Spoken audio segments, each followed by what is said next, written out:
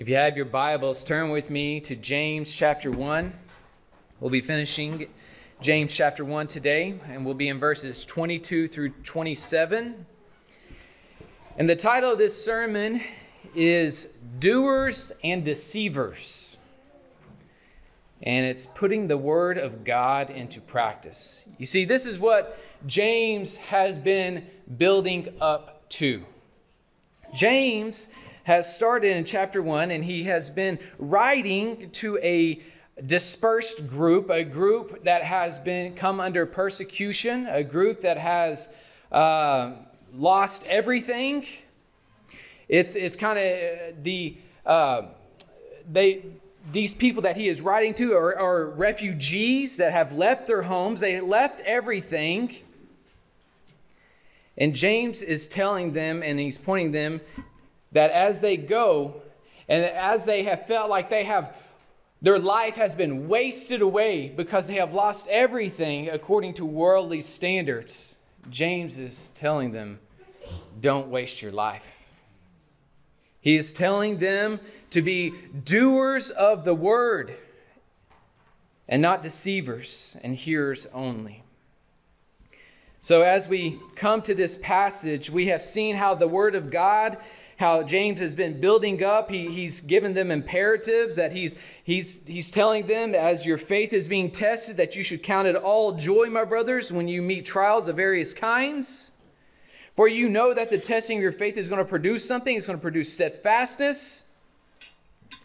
And that as you come under temptations, that he reminds them that as you go through these tests, don't fall into temptations, but you have something to stand on in your life as you're going through this horrible time. He says it's the word of truth. He says in verse 18 in James chapter 1, of his own will he brought us forth by the word of truth, that we should be kind of first fruits of his creatures. He's telling them, you have the word of truth. That is why you can count it all joy. Because he says in verses 19 through 21 that as you know this, that you should be quick to hear the word of truth, slow to speak and slow to anger, because you have received with meekness the implanted word. So now the word that we stand on is the implanted word that is written upon our hearts. And now he's coming to his thesis statement here in verse 22 through 27, and that this statement will be built upon the rest of the book. The rest of the book is going to be built upon this one statement. And he says this, and this is the word of God. But be doers of the word, and not hearers only, deceiving yourselves. For if anyone is a hearer of the word and not a doer, he is like a man who looks intently at his natural face in a mirror. For he looks at himself and goes away and at once forgets what he was like. But the one who looks into the perfect law, the law of liberty, and perseveres, being no hearer who forgets, but a doer who acts, he will be blessed in his doing.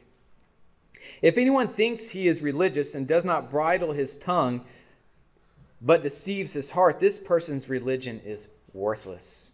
Religion that is pure and undefiled before God the Father is this, to visit orphans and widows in their affliction, and to keep oneself unstained from the world. Let's pray as we continue.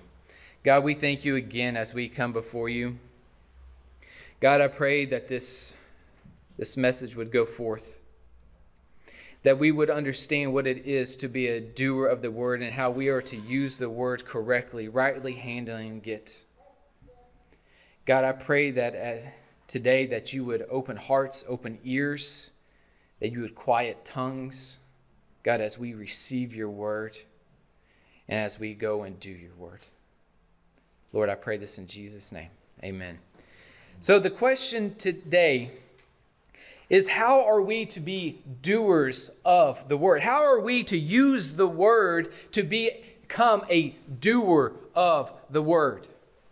And I have 3 points here as we jump into our scripture today, that we are to use the word as an examination. We are to use the word as a restoration.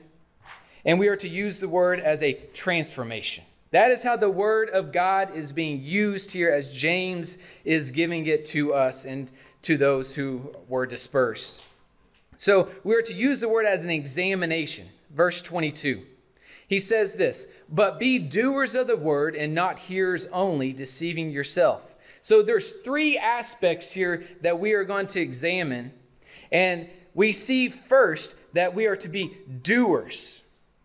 We are to be doers. See, this verb right here, but be, this verb be is a imperative. It is an imperative. It is a commandment that he is using.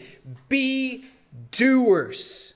He's saying that this word doer, he's like, you need to become through you need to have to come into being something that created, that you do, that your mind, spirit, soul, your emotions, everything about you is to be a doer of the word.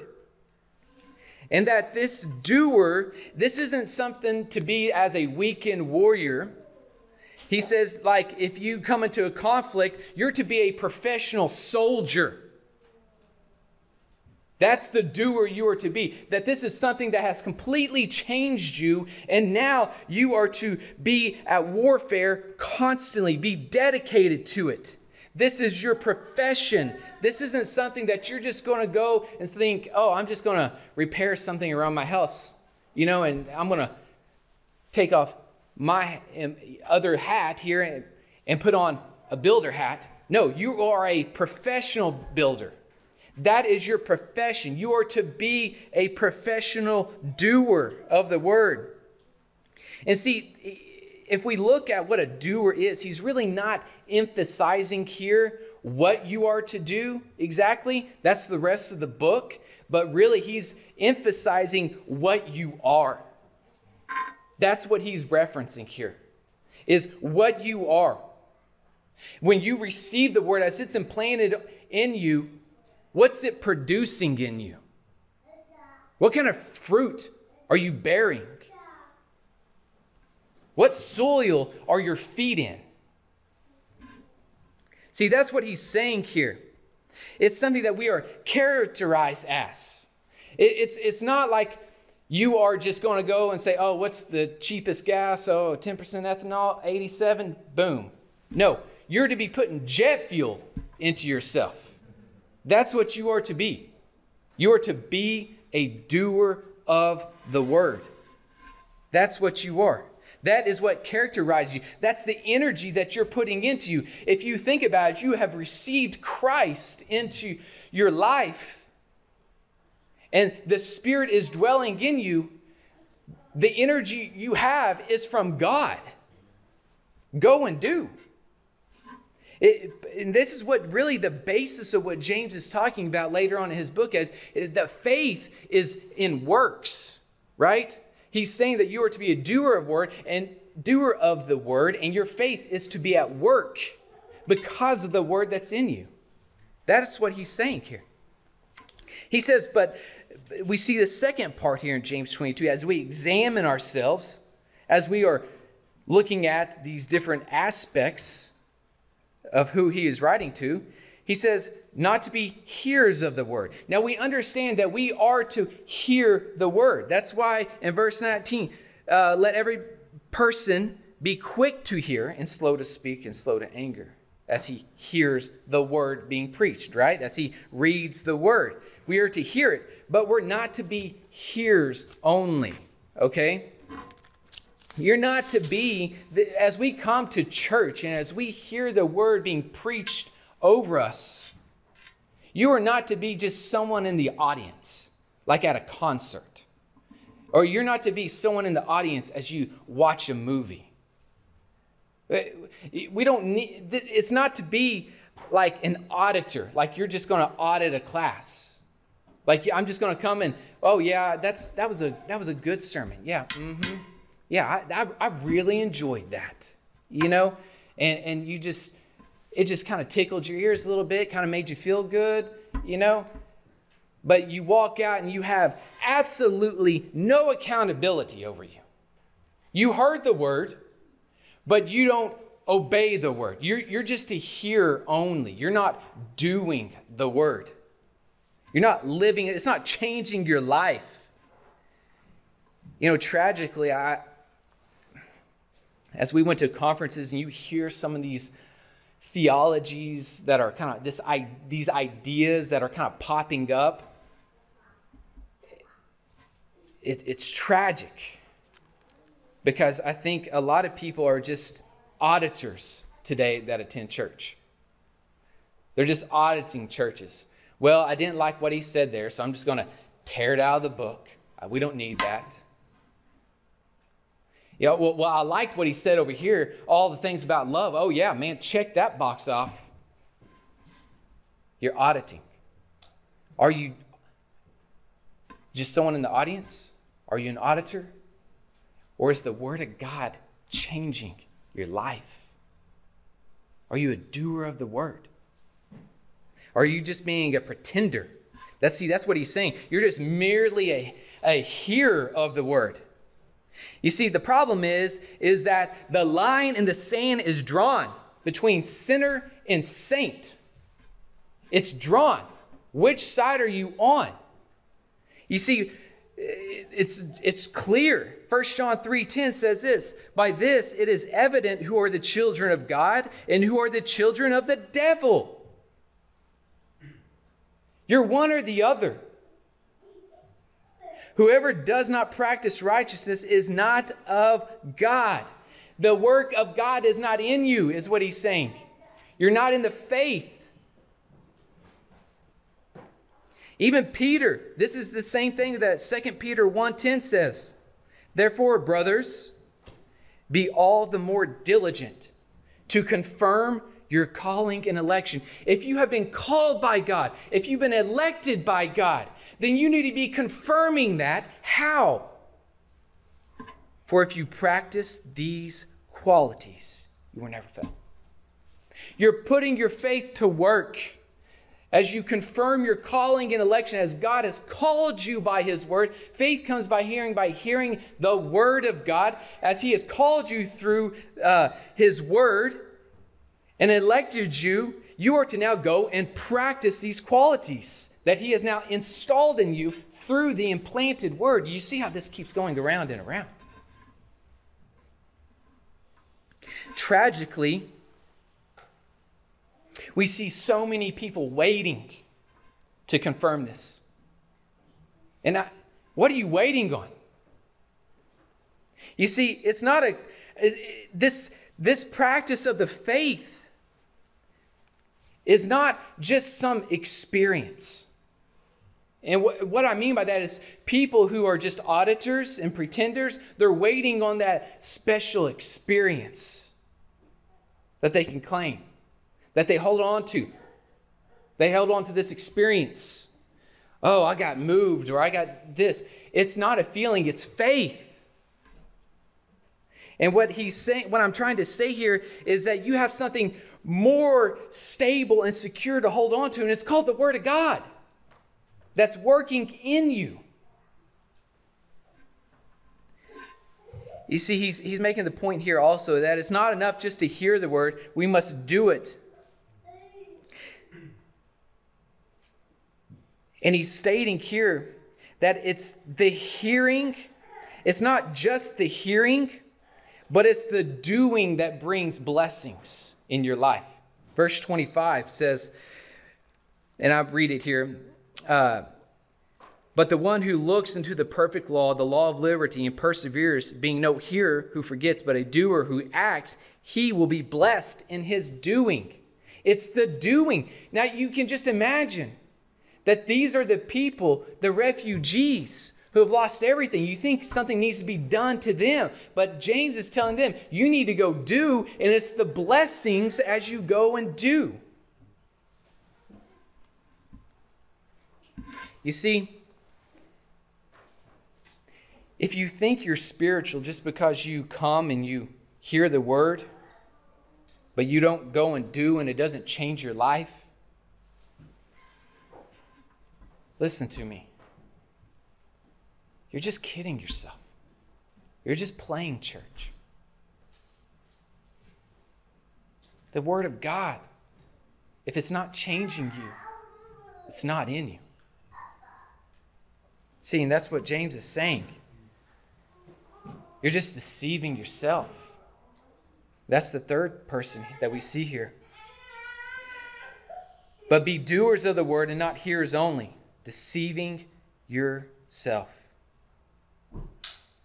You see, this word here is parallegizomai. It means to delude. It means that you're literally coming up alongside the person. Okay? So like, here's the faith, and here you are, and you're coming up alongside of it, and you're just trying to reason. But it's often the idea of that you have false reasoning for the purpose of deceiving. It's like you're coming up to it, but you're not in it. And so you're just kind of deceiving yourself because you're not in it. Does that make sense? And so in mathematics, we have this that is called a miscalculation. See, you're just miscalculating. You think because you are close enough to it that you're in it. But that's the deception. That's the deluding. That's the miscalculation. You miss the mark, is another way we say it. Because any response to the Word of God other than faithful obedience is self-deception. I'm going to say that again. Any response to the gospel that does not include obedience is self-deception. You see, a profession of faith in Christ, MacArthur says, that does not result in a changed life that hungers and thirsts for God's word and desire to obey that word, the profession is only that, a mere profession. You see, we live in an area that you got to come up and make this profession before everybody. You walk up there, man, I'm here. I make the profession, and then you walk and sit back down. You walk out the door, your life's not changed, and you think you did something good, so you check it off the box. I'm good. You're not changed. See, that's what Satan wants. He wants you to think you've done something good. You checked off the box. You made the profession, but you're not living the life. Satan loves such professions because they're damning if they don't change your life and make you walk in obedience. You see, I have a set of scriptures here. They're kind of long, but it's so good. Because we see that a seed that is implanted in you, it gives and it grows and it bears fruit. So when you look at what James is saying, are you a doer, a hearer only, or are you just walking in deception? Which one are you? You see, at the end of the Sermon of the Mount, we have these kind of 3 paragraphs that Jesus gives. In Matthew 7:15 through 27, he says this, "Beware of the false prophets who come to you in sheep's clothing, but inwardly are ravenous wolves. You will recognize them by their what? Fruits. You will recognize them by their fruits." These are false prophets that you're going to recognize by the fruits. And he gives the illustration. Are grapes gathered from thorn bushes or figs from thistles? No, they're not. So every healthy tree bears good fruit, but the diseased tree bears bad fruit. A healthy tree cannot bear bad fruit, nor can a diseased tree bear good fruit. Every tree that does not bear good fruit is cut down and thrown into fire. Thus you will recognize them by their fruits. So Jesus is talking about the false prophets and how you're going to recognize someone who is a true saint of God by their fruits. Now, see, I used to have when we bought our new place here in town, we had a pear tree that, man, it's awesome. It produces awesome pears. And then we had this plum tree. Man, it looked beautiful. I mean, it was just beautiful plum tree. It very old. You know, it had flowers on it. And then those flowers turn into plums, juicy red plums. And so I went out there. I picked one off, dust off. I'm like, yes. I took a bite. It was horrible. I mean, it was a sand plum, and so it just was not sweet. It was bitter. You know, it was in season, and it was nasty. It bared bad fruit. And I instantly wanted to cut it down. Later, a few years later, let me explain that tree now. It started dying. You see, if we are constantly producing bad fruit, eventually it gives way to death.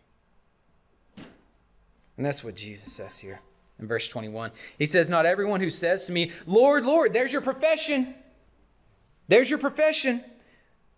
Not everyone who says to me, Lord, Lord, will enter the kingdom of heaven, but the one who does the will of the Father. Do you see that? The one who does the will of the Father in heaven. On that day, many will say to me, Lord, did we not prophesy your name and cast out demons in your name and do many mighty works in your name?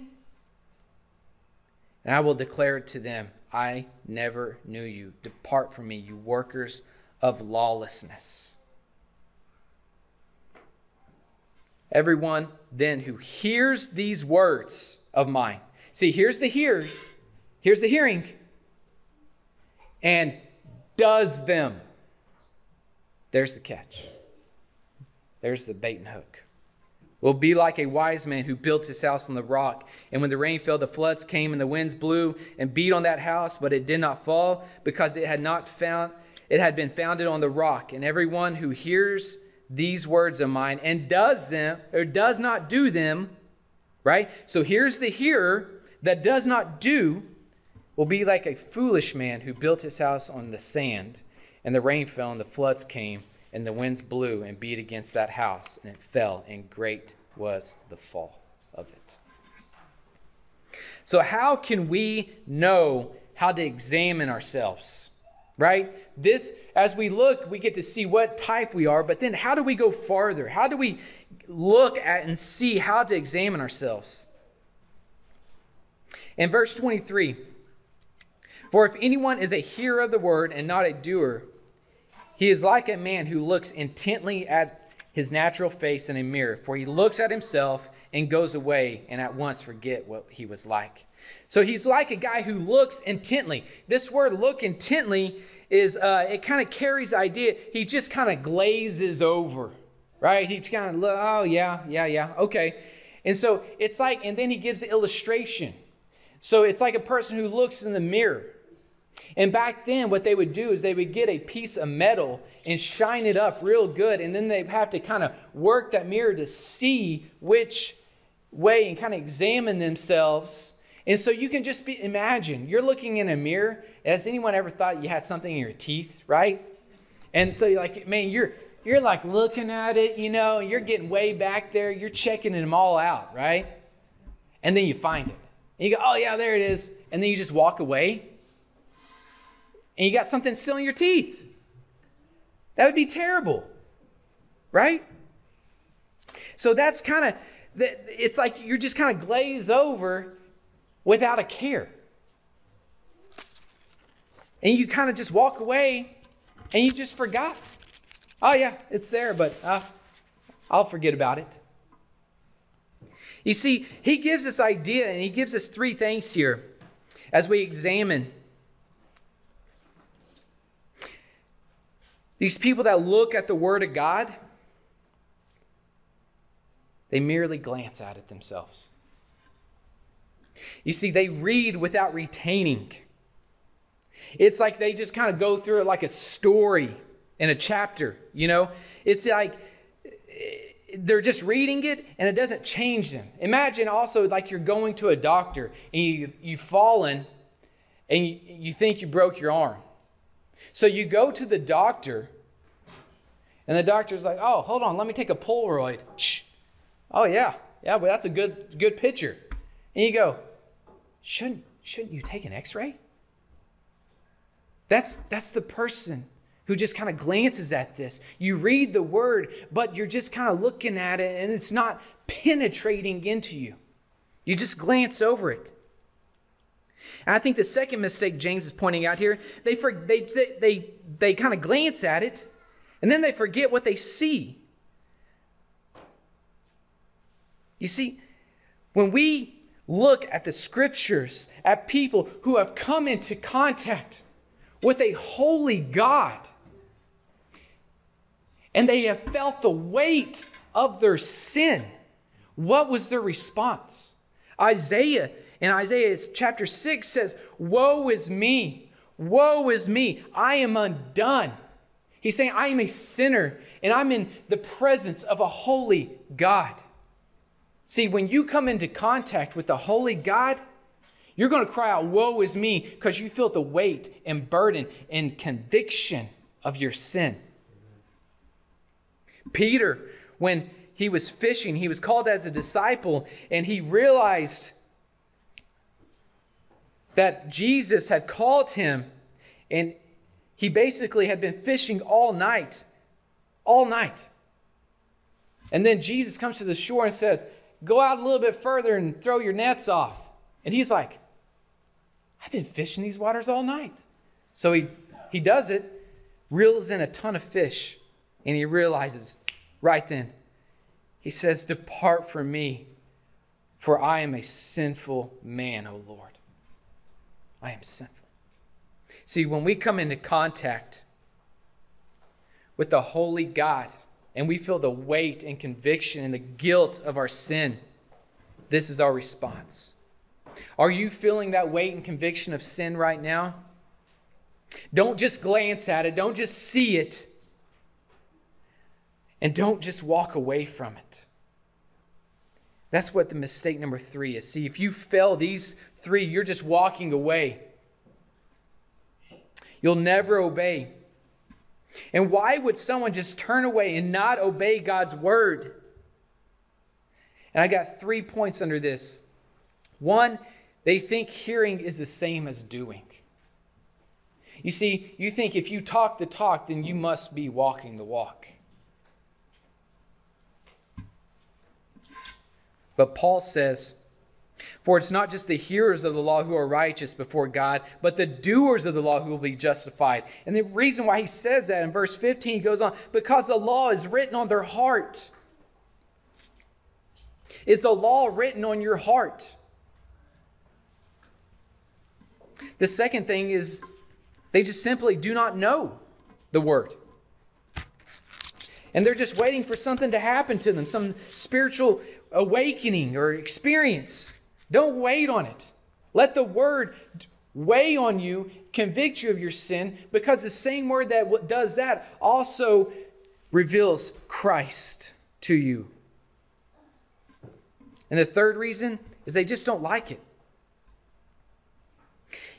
They just don't like it. You see, there was a missionary in one of the commentaries I read, I don't know which one, I don't have it here, but he basically gave the story that a missionary went to some remote place and they came across a witch doctor. And the missionary showed them a mirror, and for the first time they saw their face. And so the witch doctor, she wanted to purchase that mirror from that missionary. And when the missionary realized that she wasn't going to take no for an answer, she bargained with her and sold her the mirror. And as soon as she purchased the mirror, threw it down and smashed it. The missionary's like, why did you do that? And the witch doctor says, I didn't like the ugliness that it showed. You see, the Word of God is going to show you some ugly things in your life. Some detestable things that only you and God know. It's going to reveal the things in your mind, your heart, and it's going to convict you. But the good news is the same word that examines our hearts reveals our sin, also restores us to a Savior. You see, and that's the second point here, that there's restoration in God's Word. Verse 25, but the one who looks into the perfect law, the law of liberty, and perseveres, being no hearer who forgets, but a doer who acts, he will be blessed in his doing. Now, how do we know restoration has happened? The first thing we see here is that there is a different word for the person who now looks into the law and the Word of God. Okay? There's a different word. Parakupto is a different word. He looks intently now. He looks, and this word is used by Luke to describe Peter as he is coming in the tomb. He is like, as the Jesus has been resurrected from the dead on the third day, as he said, and his garments are folded up nicely there. Peter walks in, after John had beat him in a race, and John uses the same word. They come in, they examine it. They're looking to see the evidence in the tomb. This is the person who looks at the perfect law. You see, the law was given, and the point that James is giving here is that a faithful hearer and doer of the word does not just study the mirror itself, but rather what the mirror reveals. That's what he's saying here. It's the perfect law. It's perfect because it was God-given. It's given because it reveals the sin of us. But then look what he also describes it as liberty.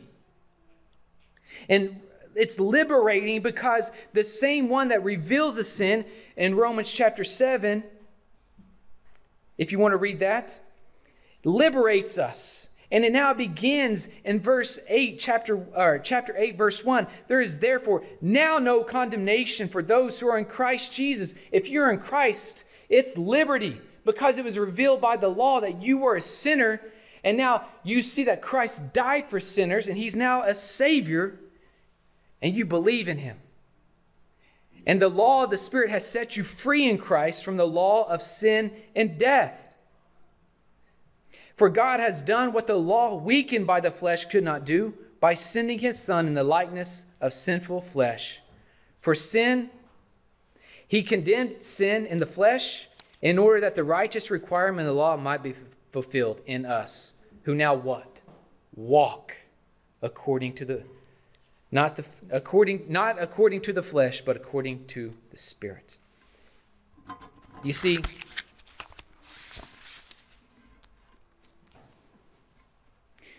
in our society, Satan works very hard to portray sin as the greatest freedom. That's what he did at the beginning. He lied to Adam and Eve and says, you can be like God. You can know like God knows. And it's going to be free. You see, but that freeing moment of your sin is what is convicting you before God. And it's bondage. That's what it is. But the liberating part of Christ, Thomas Manton says, that duty is the greatest liberty and sin is the greatest bondage. You've been liberated. It's not that you're just saved from God's wrath, but you're saved to something. You're saved to walk in his ways. It's liberating. Don't you want to be liberated from the bondage of sin? See, that's what the Psalmist 119, that's what we've been going through in church, our call to worship. The NASB says this, and I will walk at liberty. Why? For I seek your precepts. I seek your precepts. You see, the Word of God has a mirror ministry. It's what cleanses us. It's what shows us our sin, but then cleanses us. It cleanses the church in Ephesians 5. It washes us clean. 1 Corinthians 6, 9 through 11. It has a mirror ministry. Because it restores us. You see, as we have been cleansed by Christ, we still walk in a world that tries to throw up soil on us and dirty us, doesn't it? But we have the Word of God restores us as we come and as it reveals sin and we confess our sin. But it also transforms us. You see, James 1, 26 through 27 says that if anyone thinks he is religious and does not bridle his tongue but deceives his heart, this person's religion is worthless. Religion that is pure and undefiled before God the Father is this: to visit orphans and widows in their affliction and to keep oneself unstained from the world. You see, the religion that he's talking to is the external, the religious, the rituals, the routines, the ceremonies. You know, a lot of people believe that they are religious because it's everything that they've done. But what does he say right here as we apply God's word to us? He said, if he does not bridle his tongue, he deceives his heart. It's amazing that James uses a 1,500-pound horse here as an illustration for the tongue, right? I mean, has anyone ever been on a horse? You know, I remember one time, Crystal, when Jax was little, he went with old Papa Jack to ride a horse one time, and he was young, and man, he was excited. I don't know if you know Jax. He gets excited sometimes. And man, he was excited to get on that horse, and I said, no way, Jose. And so my wife stepped up, and she got on the horse with him. Well, Jax back then, man, he wanted to be a cowboy, and so he had boots on.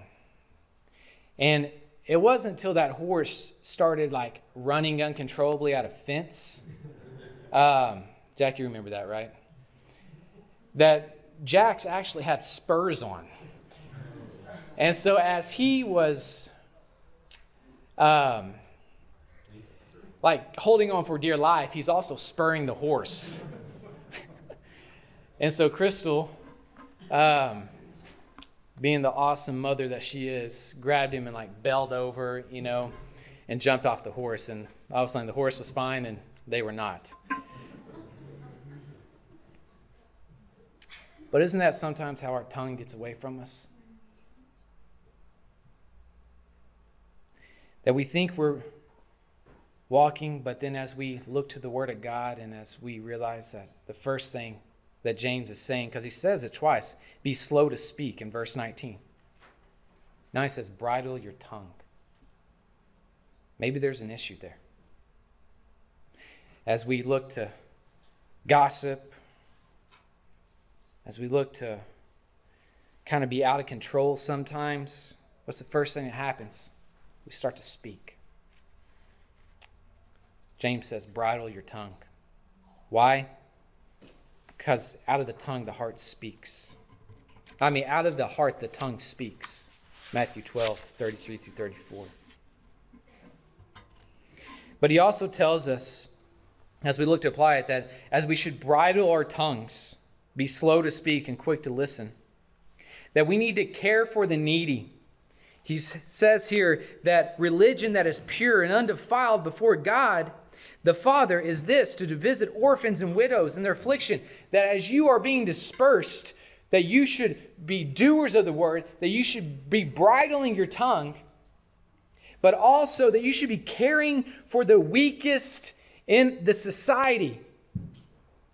Be doers of the word. Care for those in need. You see, one of the saddest dimensions of our day is that so many Christians are so just concerned with their seminars and their charts and their books and their studies and their discipling techniques that they don't take the time to think about others. Sending food to someone in need, sending a card, going, helping the needy, the elderly, the lonely. You see, Roger Ellsworth says that it's easy to be a very good Pharisee while the world cries for a good Samaritan. I think he hits the nail on the head there. And James, as we go through the book, he is going to build. It's not just the orphans and the widows. It's those, the poorest in society. See, back then, those are people who could not provide for themselves. according to society's standards. They really couldn't get a job. They couldn't take the inheritance. They were very needy. And James is telling those in the dispersed to care for those in need. But he also is telling them to avoid worldliness. Avoid worldliness. Don't let the world set the standards for you. As we look, and as it is easy to get on Facebook, as it is easy to get upset with politics, the world does not set the standards for the Christian life. Only the Word of God sets the standards for the Christian life. Amen? And in closing, I end with this. 2 Corinthians 3, 17 through 18. As we look to see that as the Word of God transforms us, that we have to understand that we're not going to go through these things perfectly. It's because the Word of God reveals that they are imperfect. And 1 John 1:8 says, if we say that we have no sin, we deceive ourselves and the truth is not in us.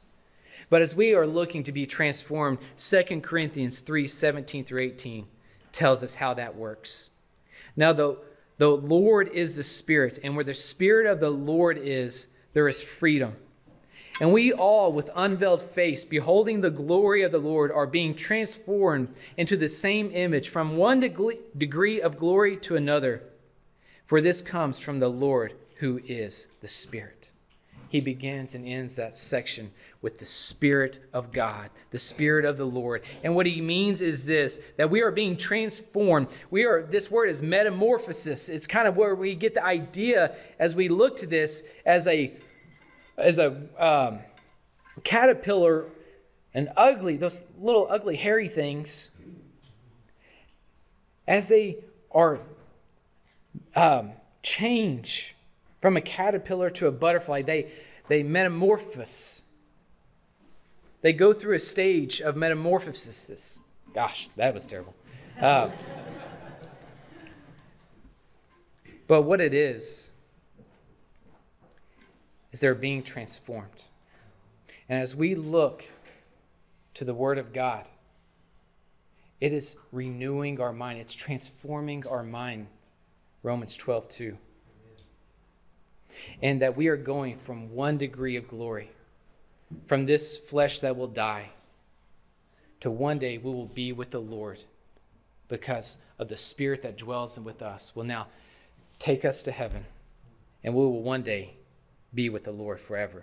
We will be transformed from one degree of glory to another. Let's pray. God, we thank you so much for today. God, as we look to your word, God, as we get to examine it closely, God, may it do a work in us. May it transform those who, God, they've come alongside, but they haven't bought in. God, may you, through the will of Christ, purchase them tonight. God, would it change their life, that they would not just be hearers of the word, they may not just be deceivers of the word or deceiving themselves, but God, that they would be doers of the word because of your transforming will for them. God, I pray for those who are in Christ, that God, that they would continue to grow from one degree of glory to another as we look to Christ. God, I pray this in Jesus' name. Amen.